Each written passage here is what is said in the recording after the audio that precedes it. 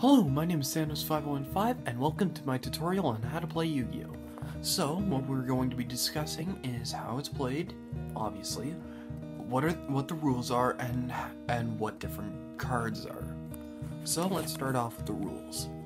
So, the game is played in turns. It starts off with somebody's turn, and then it goes to the next person's, and then it goes to the next. Basic rules. Next, you go on to your cards. You have three main types of cards, which are your monster, spells, and trap cards. These are the only kind of cards you can get, although there are different types of each type of card. So, let's get started on how it's played. So, to start off with, here we have our field. Each of these cards are a part of one different type of space. So let's start off with this. What are these, you might ask? Well, these are your monster card zones. This is a monster card. There are also different types of monsters, such as fusion monsters and Xyz monsters, each one having their own unique traits and own unique abilities. Now there are also different variants of the normal monster that you see here, such as effect monsters, and then you have your normal monsters.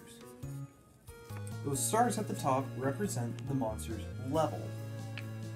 So, for example, I have Cyber Dragon. This one has 5 stars. And then we have Alexandrite Dragon, which has 4 stars. 4 stars and below you can summon without doing something called tributing. Tributing is something that you do when you sacrifice a monster or 2 monsters, depending on how high the level is, and it goes in order to summon a monster. Now, you might be wondering where would those destroyed monsters go? Well, you have your graveyard. That's where your destroyed monsters and used spells and traps go. Now, where do your spells and traps go? Well, they go behind your monster cards.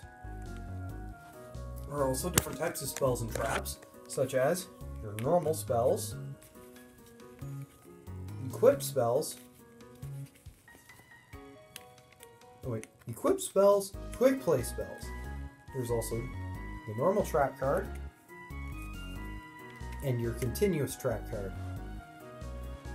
But, so do all of these go into your deck? You might be wondering that. Well, most of them do. I say most because, well, you have these types of monsters. Your Xyz and your fusion monsters. These go into your these do not go into your normal deck. Now where would they go on your field? These go into your extra deck zone. There's also one more type of spell, and that doesn't go in this area. Where would that go, you might ask? It's your field card zone, it's field cards that you place in here. You can tell each type of spell and trap depending by the symbol that is in the top right. Underneath that right there, which signifies whether or not it is a spell or trap. Seeing that there is no symbol, it is a normal spell. Seeing that there's that symbol, that means it is a quick play spell. This can be used during your opponent's turn. And here you have your equip spell, which are equipped to your monster cards. Then you have your normal trap, which you have to wait for an entire turn in order to be used, and all of your things can only be placed on your turn, but they can be used on your opponent's turn. And then you have your continuous trap cards, which are normally only taken out of play when targeted by an opponent's card effect. Now, how do you tell the difference between all the different types of monsters, you might ask? The colors of the different types of cards is your answer. For example, black is Xyz. Purple is Fusion. Golden is normal. Brown is effect. Now, how do you tell if you require a tribute in order to summon a different type of monster? Depending on its level. For example, Black Dragon Ninja has seven stars up on the top.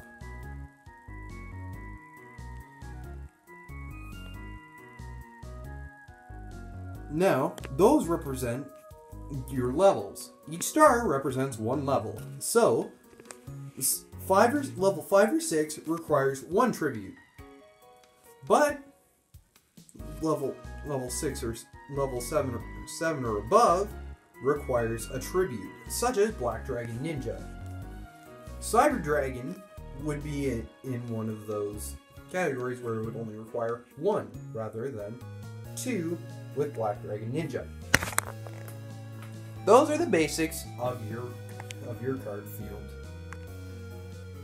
Now, you might be wondering, is that all there is to Yu-Gi-Oh? Well, there isn't. There isn't that much more, but there is more. Different types of cards, and a lot more to the card's effects. I'll discuss card effects quickly. So, for example, you have ZW Azura Strike, which reads, you can target one Utopia monster you control. So, I have number 39 Utopia. This is applicable. Equip this monster from your hand or your side of the field to that target. It gains 1,000 attack when this card is equipped to a monster. That monster can attack all monsters your opponent controls once each. You can only control one ZW Azura Strike. So, it's pretty good. That's basically what a card effect is. It enables you to use a card's effect depending on it enables you to shift the tides of battle with a certain card's effect, only being able to be used upon certain conditions. So maybe you might be able to use an effect once per turn. There are different types of monsters though, which I'm not able to discuss due to me not having them, such as ritual monsters, link monsters, and pendulum monsters. I wish I could discuss more about them, but I'll tell you what I know. Pendulum monsters are monsters that you have certain actual spaces for them that do not go into your monster card zone. These would go between your graveyard and your deck, and your field card zone and your extra deck zone. And then you have your link monsters, which are part of the new design for the field that is not like the way that I showed you. It's a different sort of play style, but it is not. But you can choose a different rule style. And then you have. That's about it. Oh wait, your ritual monsters. Those require spells, tributes, a spell that is specified towards that towards that monster, tributes that equal or that are required depending on the ritual spell's specifications, and then the monster itself, each having to be in your hand or on the field. Except for the ritual monster, which you need the spell in order to summon. Other than that, there really isn't much more to Yu-Gi-Oh! Except for the different rule styles. There are many, many, many, many different rule styles, depending on which way you want to play. The way that I just showed you was tournament rules. There's also street rules and your own custom rules, and they're infinite ways that you can play in that situation. Street rules and tournament rules are the two main ways of playing. Street rules you can practice via an app called Duel Links, which I'm not advertising, I'm just saying. And tournament rules, there's another app that you can use in order to practice it. Either way, it's still pretty useful. If that helped you, which I hope it did, leave a like, subscribe, yeah. I'll see you in the next video. Goodbye.